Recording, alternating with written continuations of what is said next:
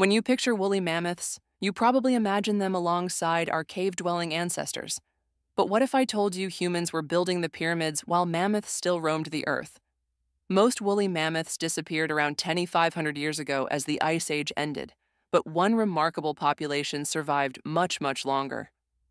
On Wrangel Island, a remote Arctic landmass north of Russia, mammoths survived until just 4,000 years ago. That's 2000 BCE, when the Great Pyramid of Giza was being constructed.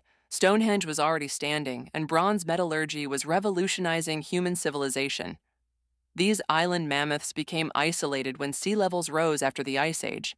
They evolved to be smaller than mainland mammoths, a phenomenon called island dwarfism.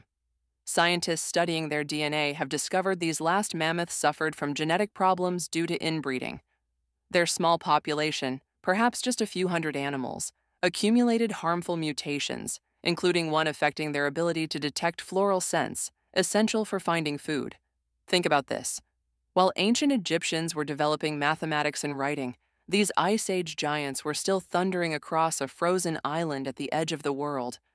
The last mammoth died not in some distant prehistoric era, but in our human history. It makes you wonder, what other connections to the ancient past might still exist that we haven't discovered? And as we race toward bringing mammoths back through genetic engineering, perhaps the more profound question is, should we?